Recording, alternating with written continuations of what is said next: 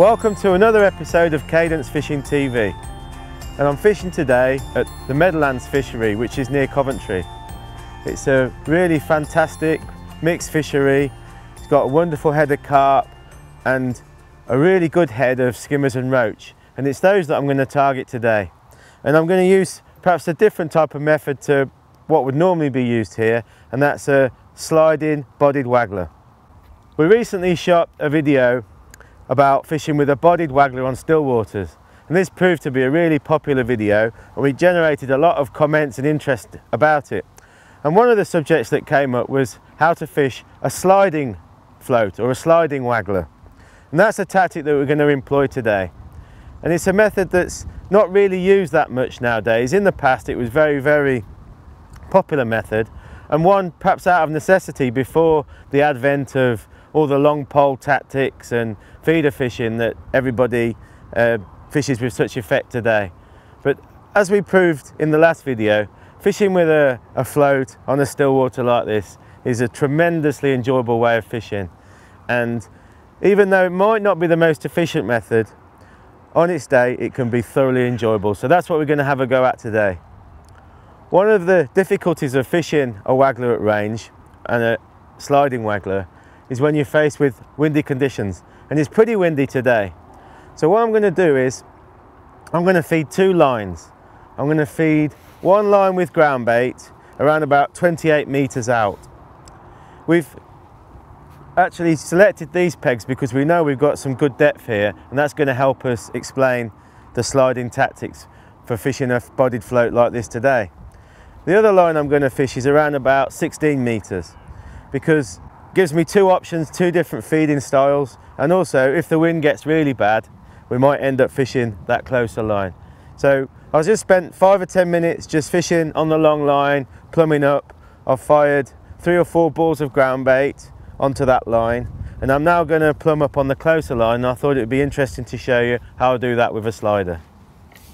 So as the name suggests, a slider float actually slides up the line, and I'll go into the details about the rig and how to set them up in more detail during this video. The advantage of using a slider is if you're faced with a deeper swim like we are today, on the long line I've plumbed up and I've found out there's around about 15 foot of depth. Now if I was to try and fish that with a fixed float, it would be very difficult, and it would be extremely difficult to do it at range, and that's where the slider really comes in. It's a very positive method, and that's because you're using a bulk of shot and the float is then sliding up the line and it's stopped by a stop knot. So basically you can fish any depth you want. You can fish, I would tend to fish a slider if I was fishing more than 6 foot, and you could fish up to 30 foot for example using a slider float. I've set this around about 10 foot deep, and I'm just going to cast it out just to try and understand what depth I've got on this closer line.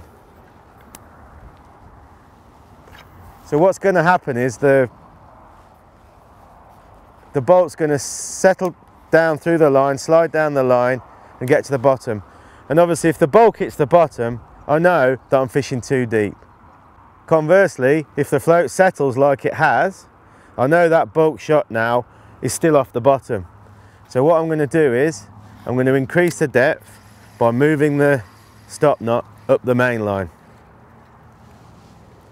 So it actually seems like there's not much difference in depth between the line out at 20 meters and this line around about 16 meters.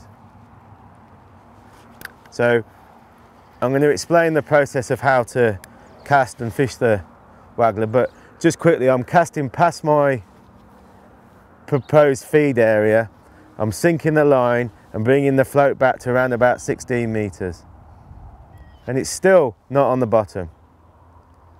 I think this way of plumbing up with a slider is much better than trying to fish in the conventional way or plumb up in the conventional way with a plummet, because it's going to be very difficult to cast the slider and the plummet out without it all tangling up and sort of cartwheeling out when you cast it out. It's going to make a big disturbance, and this way is actually a very accurate way of plumbing up. Right, so now I can see that float hasn't settled. So we know the bulk is on the bottom. In fact, the float's lying completely flat on the surface. So all I'm going to do now is I'm going to shallow up by around about a foot, and I've got a good idea, or a very accurate idea really, of the depth that I'm fishing. And what I'm going to do is I'm going to clip up so that I can fix the distance. I'm going to clip up where I can cast the float very accurately and easily every time, and then I'm going to clip up exactly the same as when you feeder fishing to fix the depth. And then I know when I sink the line, perhaps 2 or 3 turns, I'm back in position and we're fishing exactly the right spot, and I know I'm fishing the right depth. I'll show you how to tie the stop knot for when you're fishing with a sliding float. So I'm going to take some line, in this case slightly stronger and thicker than my main line. So this is 6 pound Pro Gold. As I mentioned, the main line's 4 pound Pro Gold. And this is what I'm going to use to create the stop knot. I'm going to bite off around about a foot of that 6 pound line. And I'm going to use that to make the knot. And I'm going to, first thing to do is just make a loop. So I've got the 2 pieces of line in a loop. And I'm going to hold that against the main line. And then, it sounds complicated, but it isn't really. I'm going to take one of those tags and pass it around the other and the main line. So I don't know if Chappie can pick that up, but what it's doing is, if I can, and I'm going to do that 5 or 6 times. Okay, so I've wrapped that round, a little bit like a half blood knot really. So I've gone 6 times round going away from the loop. Then I'm just going to simply put the tag end back through that and pull it together.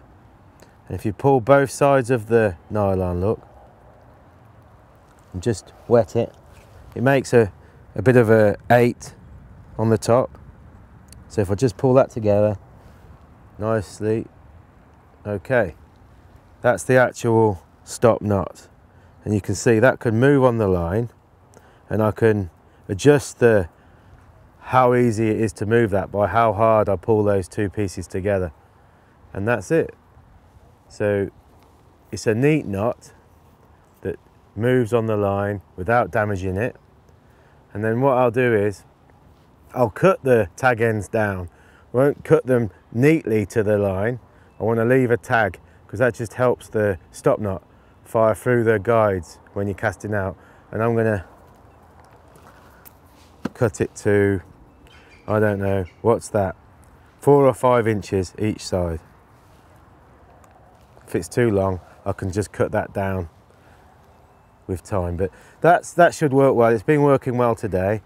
A good tip to mention as well is if you're finding that is moving, maybe you're casting with a really big float, you're casting a long distance, you can actually put another granny knot into that to just secure it even more.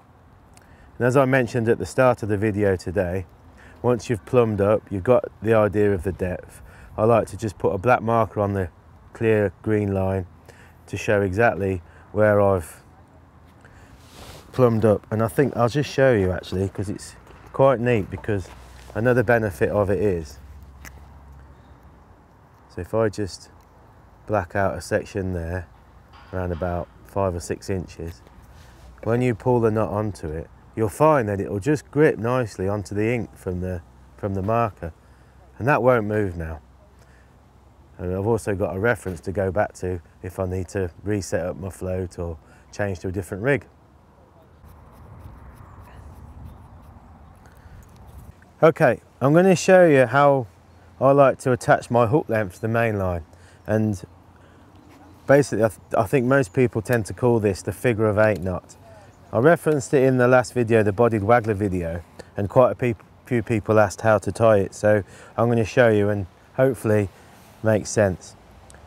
So I've got my main line here and I want to attach a hook length, and I'm just going to pull off the desired amount of hook length, maybe a little bit longer than what you need to give you a bit of leeway. And so I've got the hook length, and I pick the main line up and lie the hook length against the main line. So I think you can see that. I've just simply got the two lines laying parallel next to each other. Always wet it, because that helps to stick the two bits of line together while you tie the knot, and obviously reduce friction when you make the knot. And I'm going to pass both lines around 2 fingers. Okay, so I'm now trapping the line and I'm making this loop. And then with my right hand, I'm going to put my finger in the middle of that loop, and I'm going to turn it around 2 times to create the figure of 8. And then, can you see, with my finger and thumb, I'm pulling the tag end and the rest of the hook length through. So I've actually created a true figure of 8 knot. Can you see that? It looks a bit like a pair of spectacles. And what I'm going to do now is wet that and pull it together. And I reckon that that knot is the strongest knot, and one that is so neat. It's going to bite off the tag ends and put them in my box. So what I've got there is such a neat junction between my main line and my hook length. It's super strong and very, very streamlined, very subtle, and nearly always I'll have my dropper shot buffered up against that knot. So in my mind, there's no better way to attach my hook length and achieve the best presentation. The main exception being where if I'm using a very short hook length, like when I'm fishing with bloodworm, or I'm catching lots of small fish and I'll fish a loop to loop, so I can change the hook length very quickly. But that's the type of knot I use for the majority of the time for all my fishing. Okay, so I've put a hook length on that closer in rig now, and one thing I'm going to do is I'm just going to make a mental note of where the stop knot is in relation to the bulk. And basically it's just below, if I'm holding the bulk on my keeper ring on the rod, basically it's just by the tip. So if I need to set up again, or I've got a reference for the depth. All right, let's get fishing.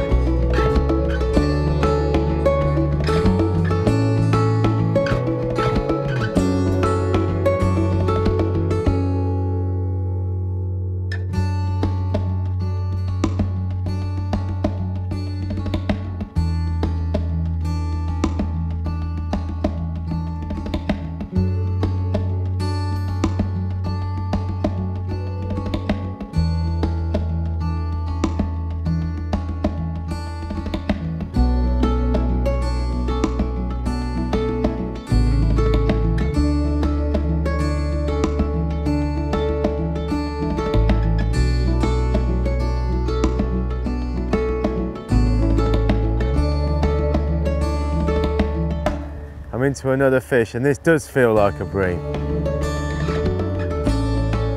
Decent one as well.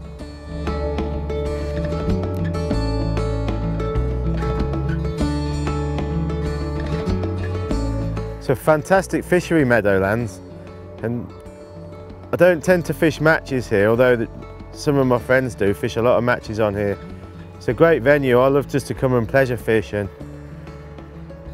caught right in the depths of winter.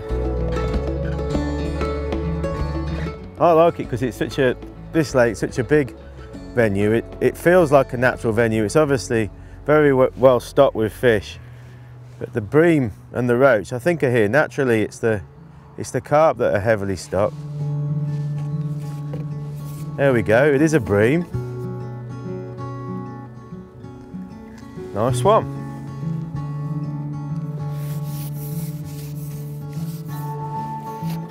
Need my love ones.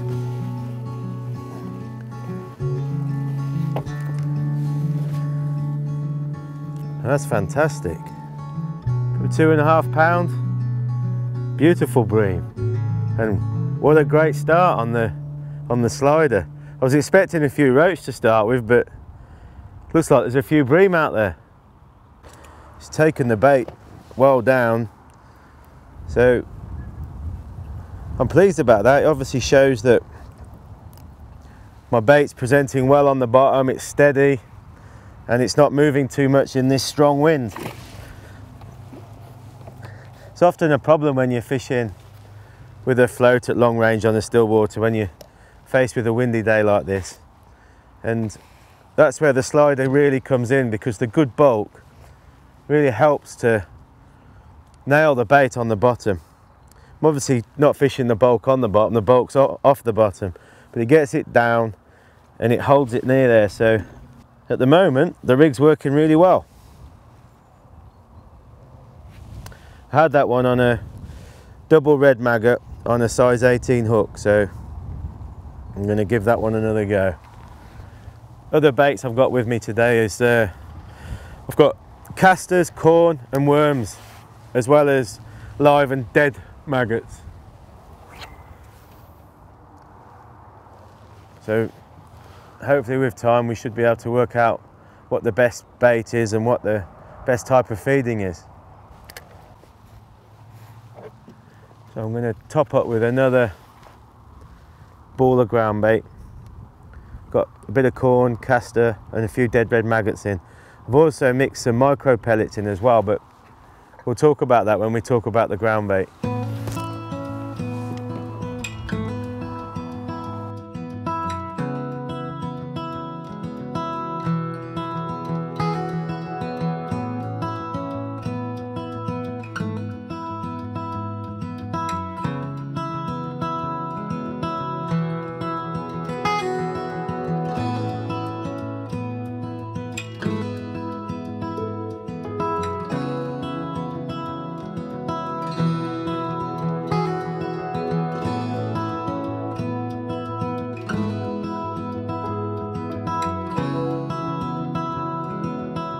Well, I'm into another fish.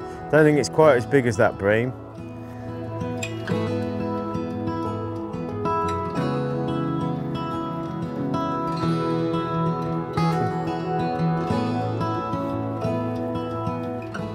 Oh, it's a smaller skimmer, I think.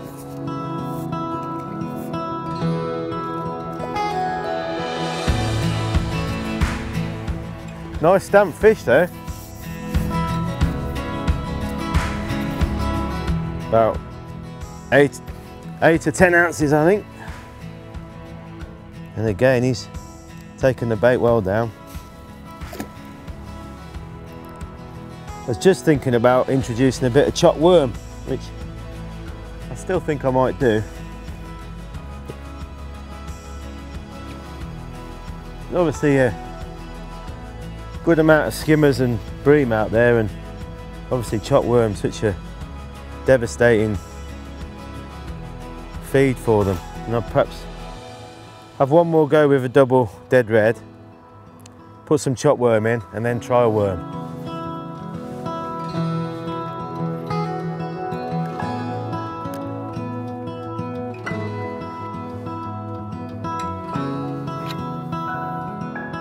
It's a lovely day,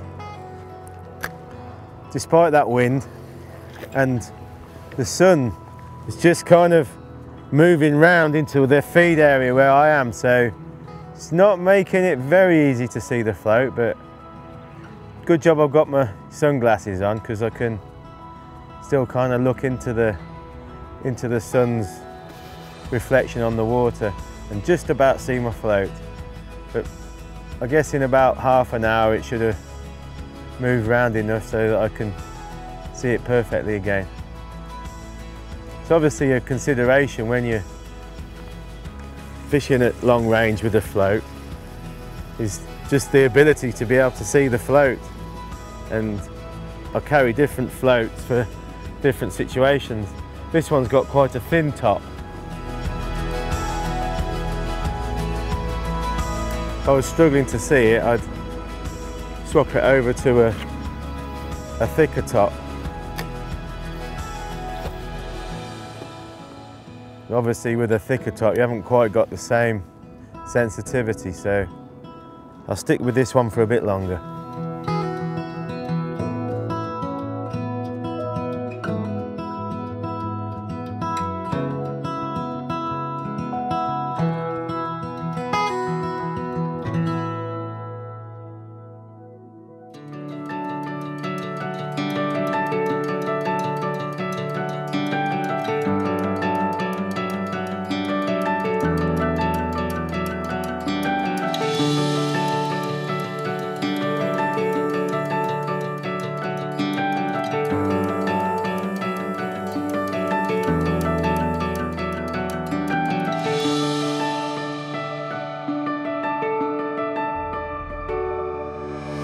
Well, that's a better skimmer, around about £2. And I fed some chopped worm in a couple of balls, and I tried a slightly bigger hook, a size 14, with a worm head and a dead red maggot, so that seems to have done the trick.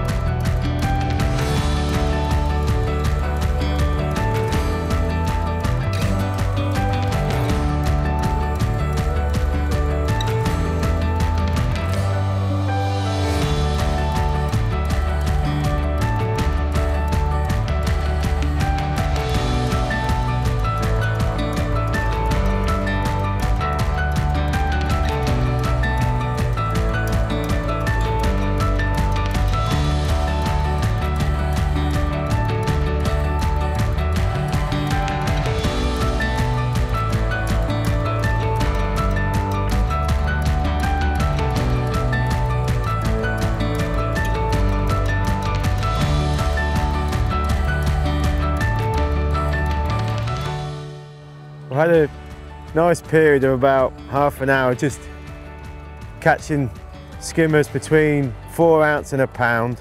I've just hooked a better bream now. I think that the chopped worms definitely helped,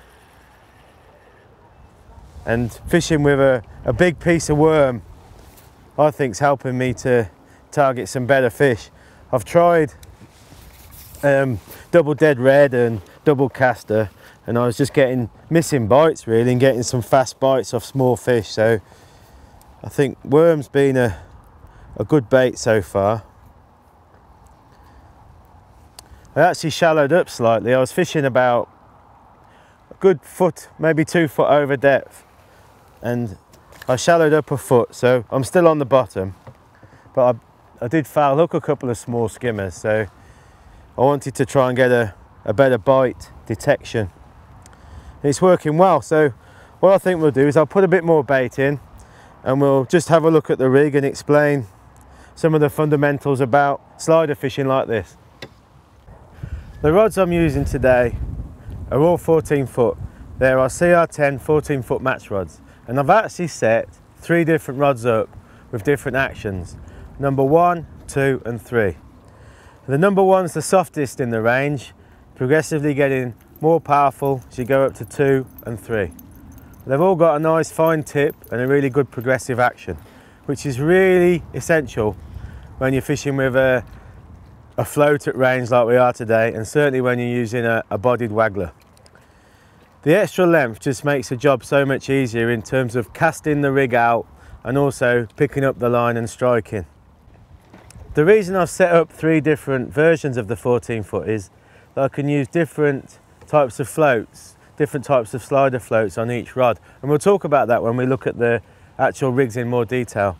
The reels I'm using, I've matched the rods up with a CS5 4000, which is a perfect reel for this type of fishing. The slightly bigger spool really helps again when you're casting longer distance, just makes the job much easier. And they've got a 6.1 to 1 gear ratio, which also helps when you're fishing at range. Okay, let's have a look at the rigs that we're using for slider fishing today. This rig is the rig that I'm using on the closer in line, which is around about 20 meters. And it's a traditional type of slider float, which I can probably show you better here. These are actually handmade. I've had them for years and I really love them. There's no loading in them at all.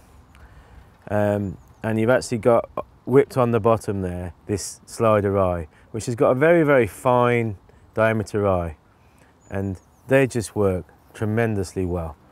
They've got a balsa body, peacock stem, and then a cane insert. And the whole balance of them for me just works so well. My kind of thinking with most of my slider fishing is I like to have my float running on top of the bulk. There's some rigs you can utilise where you've got a shot above the bulk and the float will rest on that during the cast. And I think they use best when you're using a semi-loaded float. I like using an unfloated float or a slightly loaded float, and I'll rest it on the bulk because I find I get the least amount of tangles with that kind of rig. So as with most float rigs, certainly when you're fishing at range, you need the rig to be very, very simple. So you can see here, this float has a capacity of around about 4 AA. I've got 3 AA bolt together, I've got some BB shot around it, and I've got some number 8s. So I've got the vast majority of my weight capacity in that bulk. And then down at the moment, I've just got 4 number 8s as a dropper shot. It's a positive rig, and it needs to be, particularly when you're fishing further out and in the wind like this. You need to be able to cast the float and know that it's not tangled. As soon as you start spreading shot out or using more fancy shotting patterns, you'll find that you'll just get loads of tangles. Believe me, I've tried it and learnt from my mistakes. One thing that's really important to talk about with all the slider rigs is the actual main line that I'm using. I'm using this 4.4 pound Pro Gold, which has a diameter around about, well, 0.20. And that might seem quite heavy, but again, when you're slider fishing, it really seems to help reducing tangles. If you try and fish with a bit more finesse, fish a lower diameter main line, you just get trouble. So I think the stiffer, thicker main line really helps fishing the slider. So in that situation, obviously that float's resting on the bulk when I cast. When it gets out to into the swim, the bulks pull that and the float rises up and stops against the stop knot. Dead simple. The other 2 floats that I'm using, because I'm fishing further out, I'm using a bigger capacity float, and I'm actually using a slightly loaded version. As you can see, this is a Drake float. It's 6.5 AA in capacity. I've used a float adapter in this case, and you can see there's a little brass insert at the bottom of the float that just provides a little bit of loading. And I like that because when you really are forcing a cast to go that extra distance, again, that float just sits nicely against the bulk, and it doesn't come away from the bulk until the floats hit the water and that bulk slides the float up like the previous version.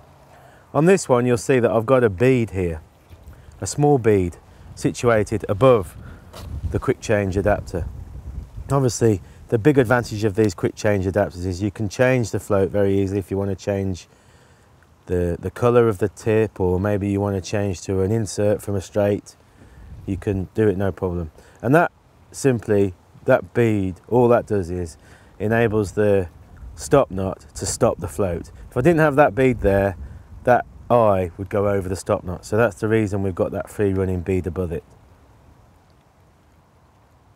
Now this float that I'm using here is a balsa body again, and this has got a peacock stem, and it's a straight peacock stem, and obviously that's giving a slightly thicker tip, which will help you see the float when you're fishing at range, particularly when you've got bad light conditions. This different version here, which I've set up on my other rod, is a similar bodied waggler, very, very lightly loaded with a brass insert at the bottom, but it's actually got a thinner insert in the tip. And I like to use that perhaps if I'm using smaller baits like maggots, casters, catching smaller fish like roach, but I've got to fish at range, so I need the capacity of the float to get it out comfortably to where I'm fishing, but I've got a bit more sensitivity. So that to me is the fundamental requirements of my slider floats. They're going to be bodied 90% of the time, because most of the time I'm going to be fishing past the pole, I'm going to be fishing at distance, and I'm going to be fishing with a positive rig with a decent bulk. Hooks and hook lengths on the rigs today. I started off using this .11 Vest Pro, and I matched that up with a 18 Drennan F1 hook. Obviously barbless, it's barbless hooks here at Meadowlands. Then when I switched over to a bit bigger baits like the worm head, I've gone to a size 14 F1 hook, and I've upped the hook length to .136, so I guess that's around about a 3 pound hook length.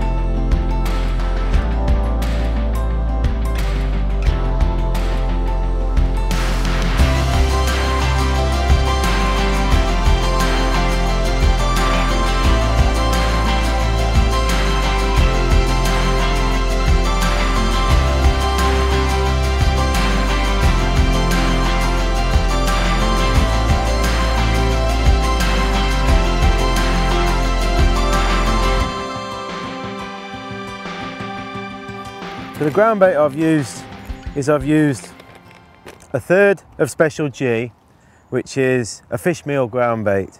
My thinking there is Meadowlands is fished by a lot of carp fishermen, people targeting the carp with pellets.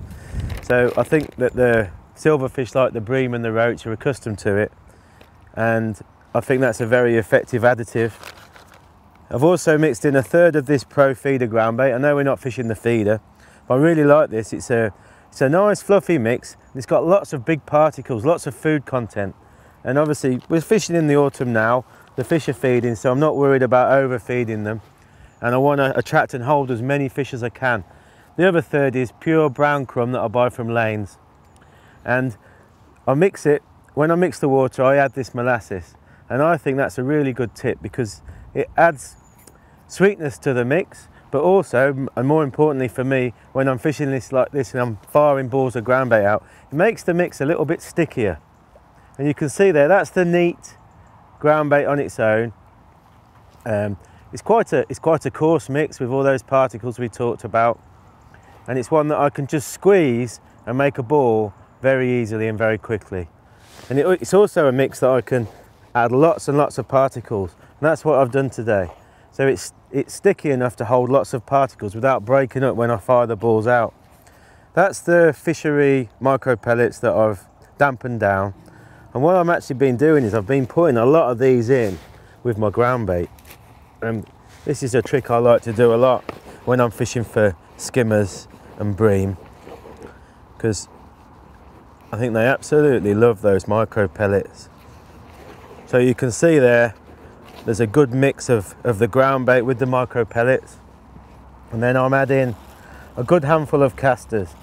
The reason I'm not doing this with all the ground bait at the start of the session is probably obvious, but what will happen is the mix will dry out, all those pellets will absorb, and basically the casters will start to turn.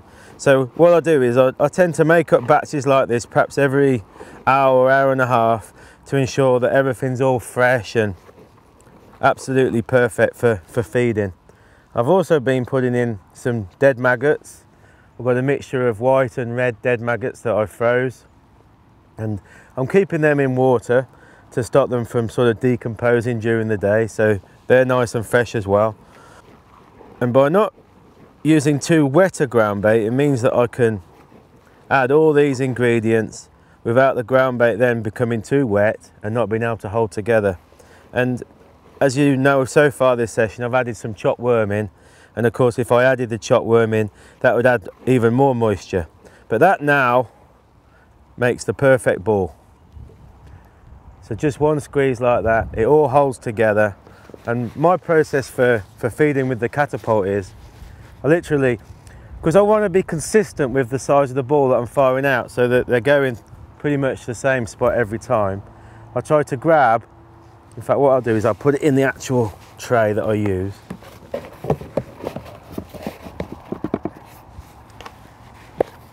So I've got that in my side tray. With my left hand I can just take one handful, so it's going to be the same size every time, and all I'll do is I'll perhaps just quickly mould it into a ball or slightly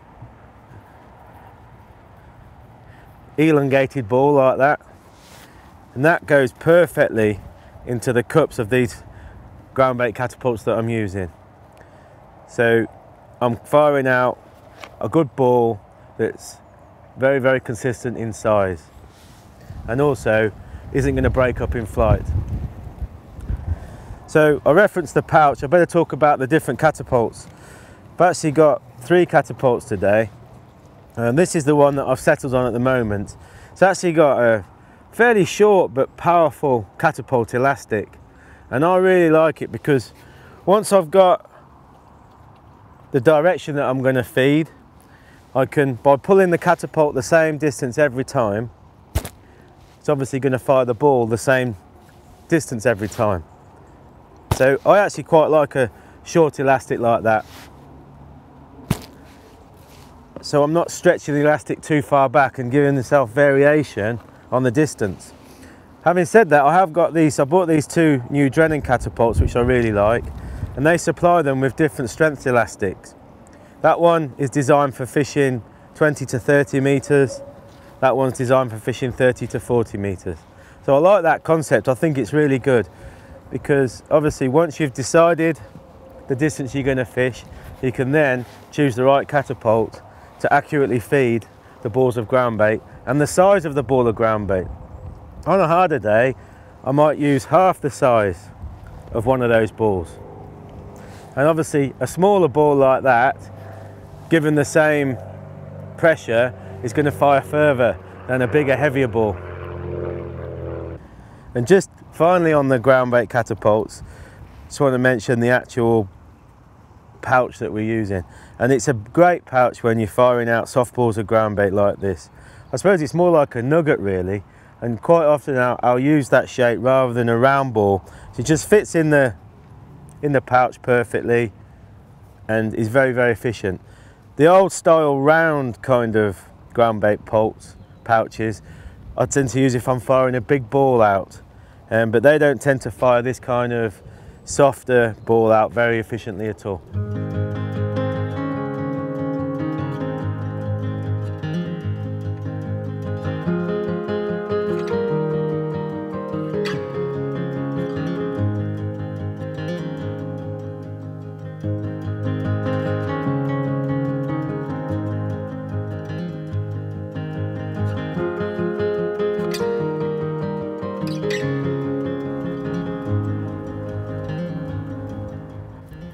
Well, I just tried double red maggot and had a smaller skimmer, so I'm going to go back onto a piece of worm and I'll just take you through the casting process and how to actually fish with the slider float.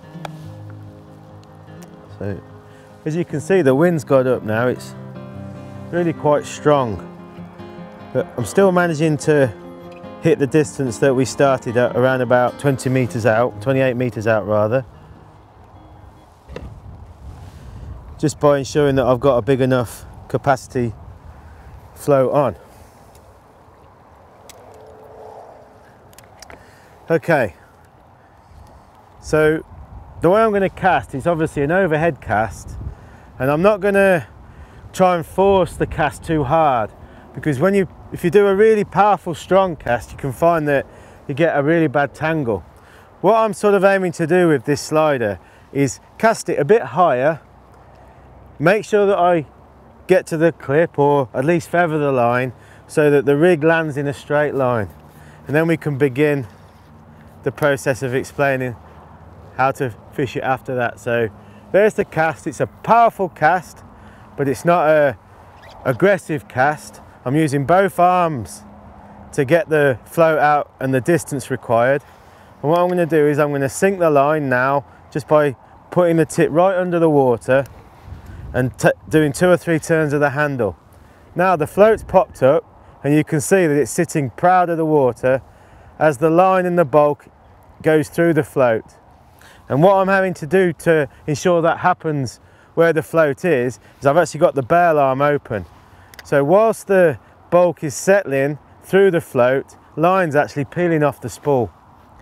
And I've got the line well sunk, and you'll notice that when I'm holding the rod, I'm actually keeping the rod really deep under the water today, because obviously this wind would catch the line and drag the float off course. So now the bulk's settled, I know the dropper's settled, and we're waiting for a bite, the float's in position. And this is the distance that I'm feeding the ground bait. So I'm not obviously firing the ground bait out past the float. So once everything's settled, I've sunk the line, the float's in position, that's when I'm going to fire the ground bait. I'll just do it for you now.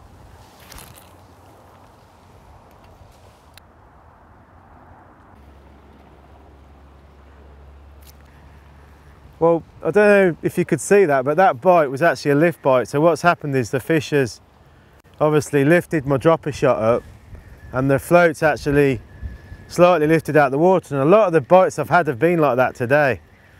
And that kind of just shows how important it is to fish with a positive dropper like that. Just makes reading the bite so much more easy.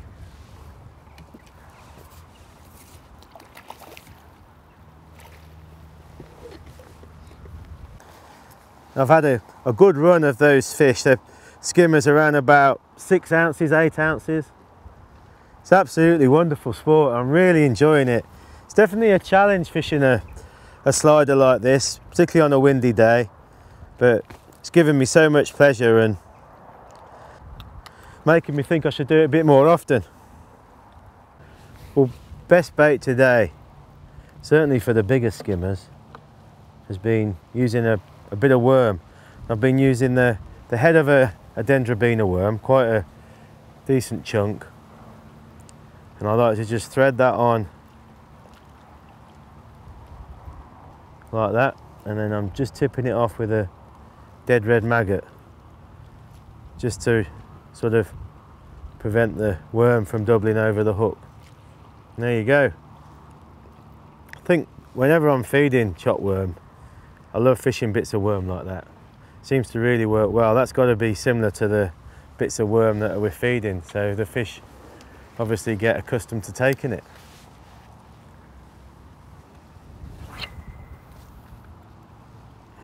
A nice tip today for you is, obviously that float, that rig's all settled nicely, and maybe if I've not had a bite for a minute or so, I just like to just twitch it back just by turning the handle, and what I'm doing is I'm just moving the float and the hook bait just to a slightly different spot, because obviously when I'm feeding like this with a catapult and balls of ground bait, you're feeding as accurately as you can, but you're going to spread the bait out. I think we've got a bite there now. Oh, I missed it, but it proves the point. What I was trying to say was, obviously you're not going to feed everything on a really tight area. You're going to probably spread the feed out around about I think a sort of 5 metre circumference. And just by moving the float and hook bait through that area, you could either attract a fish, or maybe the fish has already got the bait in the mouth. Certainly when you're fishing over depth and you register a bite.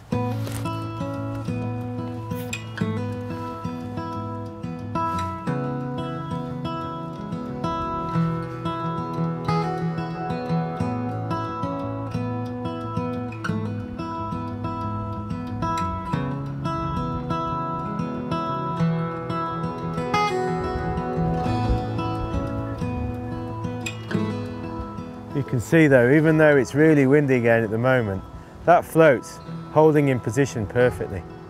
We've actually noticed that the undertow today is basically going left to right, which is pretty much opposite the wind direction. And it's obviously really key to at least have the float and hook bait holding in position on the bottom. Any bait that would be moving with the wind, I think, would be just totally ignored. It just wouldn't be behaving naturally. There we go. That's another fish. That was a good classic bite. That just disappeared then.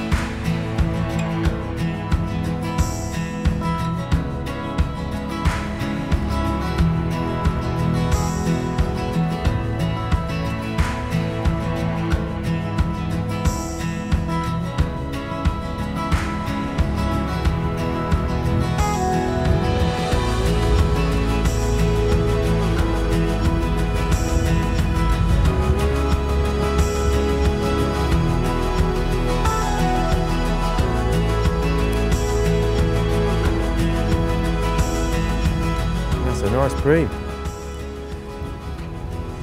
So perhaps fishing a feeder today maybe would have been a more productive method in terms of the total weight caught, but I've had tremendous sport catching some really nice quality fish on the slider.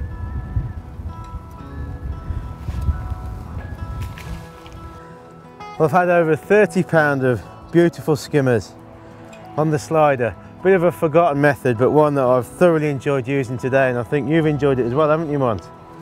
Right, let's get them back.